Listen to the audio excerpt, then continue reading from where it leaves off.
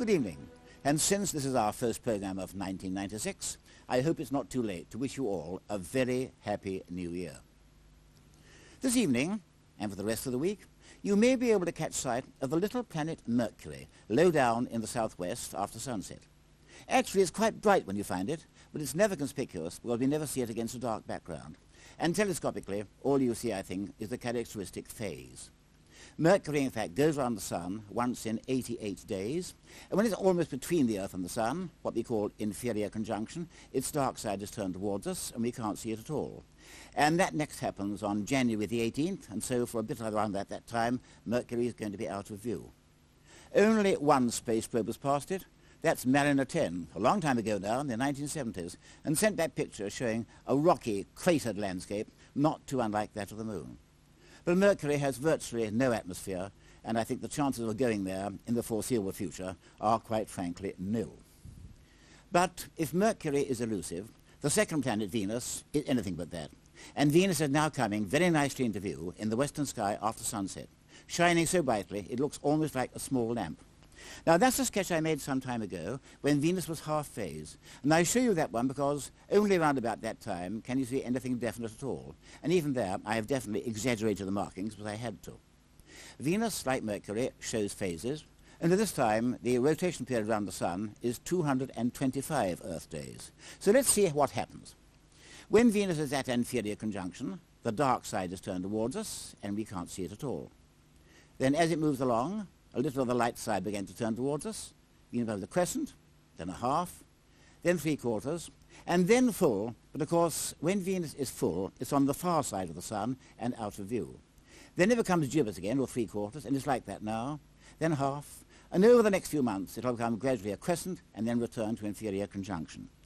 It's about the same size as the Earth, and it has been passed by various probes. The latest, of course, was Magellan, which went round and round Venus, sending back amazing pictures.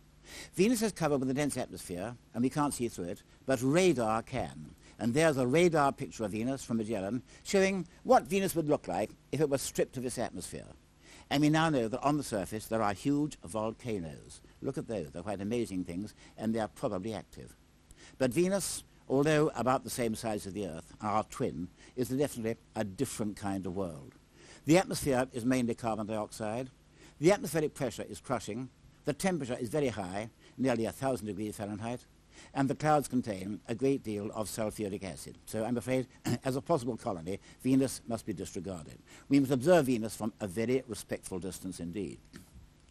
The other planet on view now is Saturn, and you'll see that in the south after dark, below the stars, the square of Pegasus, and Saturn shines like a rather bright star. And of course Saturn is the planet with the rings, and usually the loveliest thing in the entire sky, but not at the moment. The rings are nearly 170,000 miles long, but less than a mile wide. And when they turn edgewise onto us, as they are at the moment, happens every 15 years or so, they almost disappear. So at the moment, you will only see Saturn's rings telescopically as a very thin line of light. And not until next year will Saturn again resume its customary beauty. So much then for the planets. Now let's come to the stars. And we'll begin with our old friend, the marker, Ursa Major, the Great Bear, the Plough, whatever you call it. And the Great Bear is always on view whenever the sky is clear and dark. It's so near the pole, it simply goes round and round without setting. It's what's called a circumpolar star. You see the pole star there too, and on the other side, the W of Cassiopeia. And it's interesting, you know, to take an ordinary camera and turn it toward the pole on a dark night and give a time exposure. And when you do that, by virtue of the Earth's rotation, the stars will seem to trail across the plate, and that's the kind of picture you'll get. Very interesting, and you might even grab a meteor or two. I may say the pole star itself is a very luminous star, something like 6,000 times brighter than our Sun, and about 700 light years away. It's not exactly at the pole, about 1 degree away, and it won't be nearest to the pole until March 2100, because the pole of the sky does shift very slightly.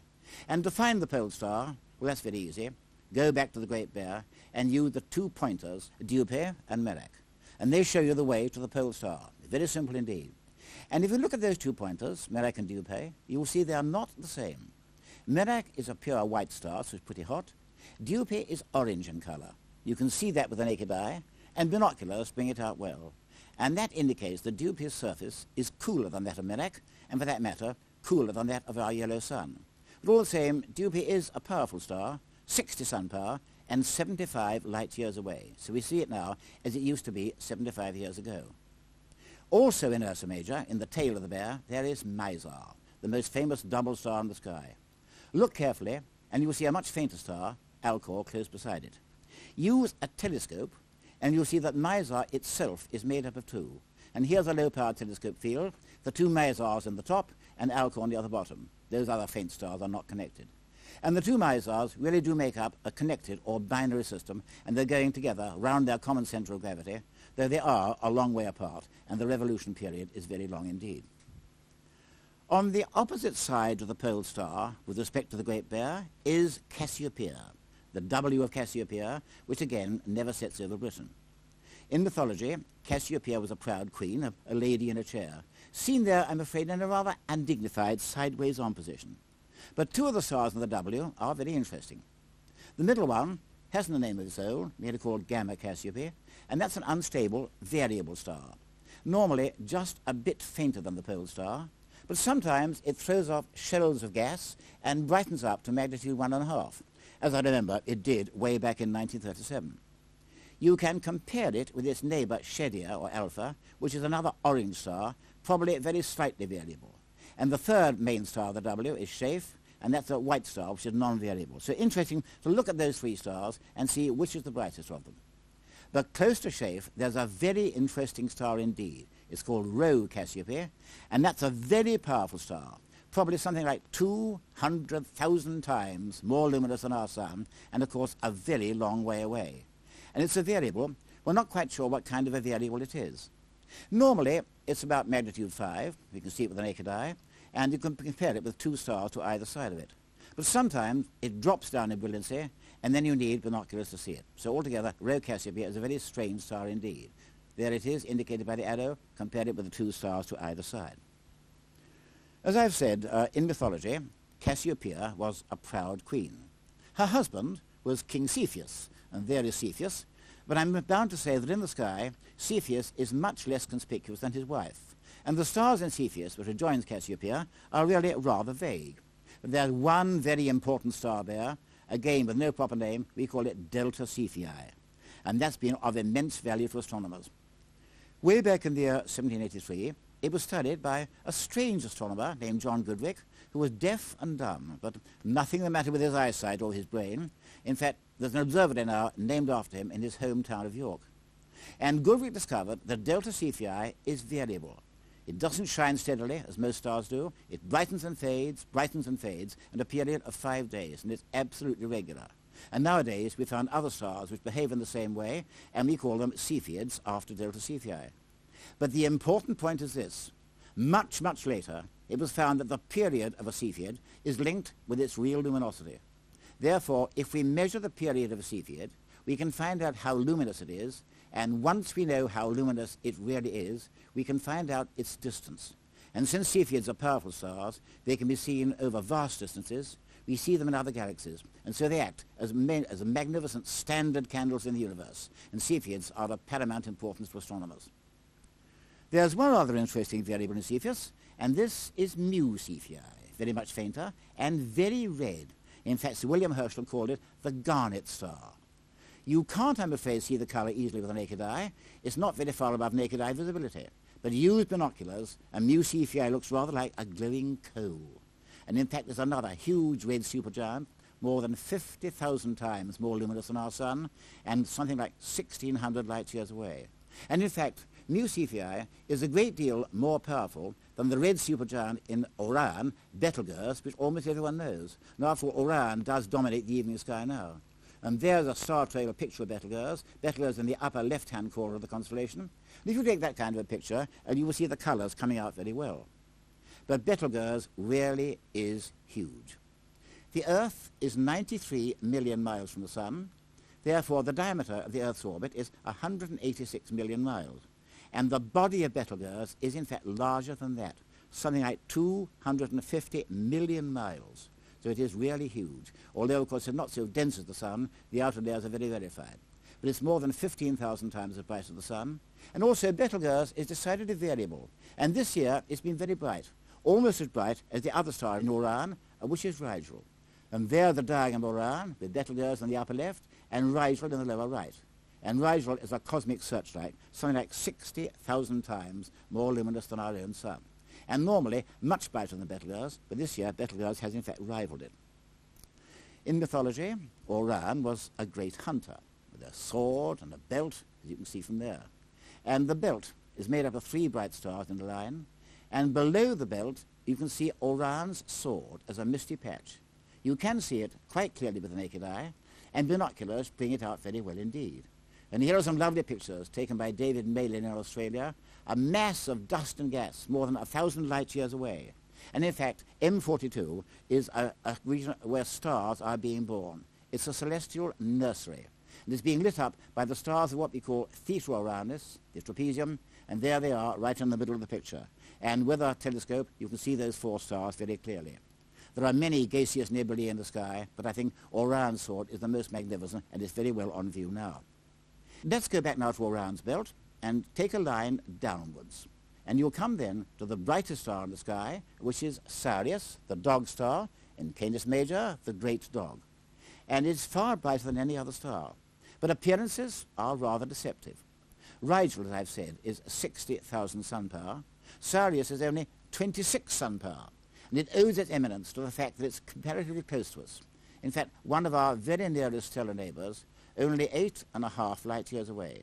So we're seeing Sirius as it was 8.5 years ago, Rigel as it was 900 years ago. Now Sirius is in fact a pure white star, but look at it and it appears to twinkle and flash various colours.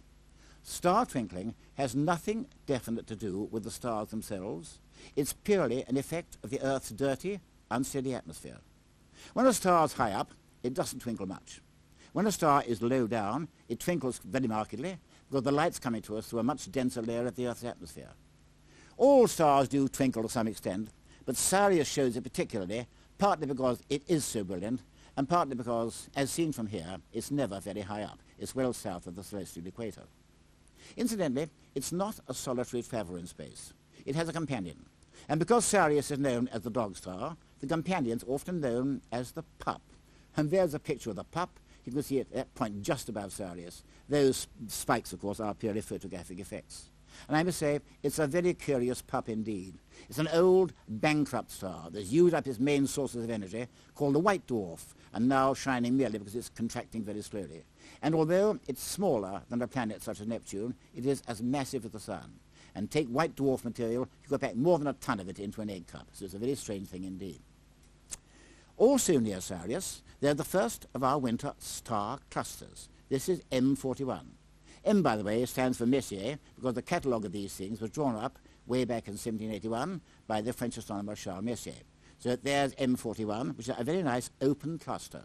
You can just see it with the naked eye, and that's the kind of binocular view we have in it.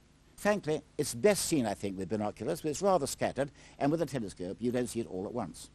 But if you want a really lovely cluster, then come back to Orion, follow the line of the belt up, come to the constellation Taurus with the bright star Aldebaran, and then the marvellous cluster of the Pleiades, or Seven Sisters, the most famous open cluster in the entire sky. This is a picture I took of it, kind of a snapshot with an ordinary telephoto lens, and you can see various stars there. And in fact, people with ordinary eyes on a dark, clear night can see 7 individual stars. Some people can see more than that. But when you use a telescope in photography, you can see that the cluster really is very populous. And there's a picture of the Pleiades, and note there the nebulosity, indicating that the cluster is fairly young by cosmic standards, and probably their star formation is still going on. Also in Taurus, the bull, we have a different kind of cluster. Again, follow up the line of Orion's belt and come to the red Aldebaran, the eye of the bull, which looks rather like Betelgeuse, not nearly so luminous or not nearly so large. And extending away from Aldebaran is the rather scattered cluster of the Hyades, again I think best seen with binoculars. But in fact, appearances are deceptive. Now that picture shows Aldebaran over to the left and the stars of the Hyades, but Aldebaran is not really a member of the cluster at all. It lies just about halfway between the cluster and ourselves, so it's merely a line-of-sight effect. And in a way, I think that's rather unfortunate, because the bright orange light of Aldebaran rather drowned the cluster. But the Hyades are certainly worthwhile looking at. And still in Taurus, one fascinating object. Let's find the star Zeta Tauri, an ordinary third magnitude star, and close to that is M1, the Crab Nebula, which you can't see with the naked eye. Powerful binoculars just show it, and the telescope shows it as a patch of gas. In fact, it was observed way back in 1845 by the 3rd Earl of Rosse, who built a huge 72-inch telescope at Birr Castle in Ireland, and there it is. I may say it has now been brought back into use for the first time since 1909, and with that, Lord Rosse made a drawing of the Crab Nebula. This, of course, was long before the days of photography, and in fact, now when you compare that drawing with a modern photograph, you'll agree that Lord Rosse got it pretty well right. And in fact, we now know that the Crab Nebula is not an ordinary nebula. It's the remnant of a supernova, a star which was seen to blow up way back in the year 1054. Taurus, the bull, is joined on to the adjacent constellation, Auriga, the charioteer, by the second magnitude star Alnath. In fact, Alnath used to be included in Auriga, and now being given a free transfer to Taurus. Auriga itself is marked by the brilliant yellow star Capella, almost overhead in winter evenings, a lovely star. It's an easy constellation to find, and there are 3 excellent star clusters there, M36, 37, and 38. All nice binocular objects, and here in fact is a picture of M38. And another good cluster is found in the constellation of the twins, Gemini, marked by the 2 stars Castor and Pollux. And there is M35, again a naked eye object, and this is a picture of it. And it's quite condensed. But I think an even better cluster is M44, Praesepe, in the constellation of Cancer, the Crab. And Praesepe is easily visible with the naked eye, and on a clear night it's a magnificent object. And there is a view of it as you will see it in binoculars. Praesepe and Cancer adjoin Leo, the Lion, which is a very easy constellation to find, with the 1 first magnitude star Regulus. You can locate it by using the pointers in the Great Bear the wrong way, so to speak, and they'll lead you straight to the sickle of Leo. One more object, come back to the W of Cassiopeia, and use 2 of the stars to show the way to the sword handle in Perseus.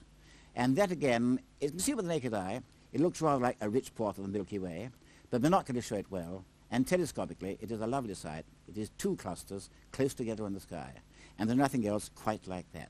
So the sword handle of Perseus is certainly something that you should look at. Binoculars show it well, and the telescope gives a superb view. So all in all, I think you'll agree, there is plenty of interest to see in the winter sky, particularly if you equip yourself with binoculars or a small telescope. And on the whole, frankly, I'd rather have binoculars. Don't forget, it's newsletter time. If you want a letter, then send your stamped addressed envelope to newsletter number 60, The Sky at Night, BBC TV, London W12 7TS, or you can, of course, dial up CFAX, page 615. And if you want the latest astronomical information, then call up our information line 0891 800 330. And when I come back next month, I'm going to ask you, what's the matter? Between the stars, I mean. Good night.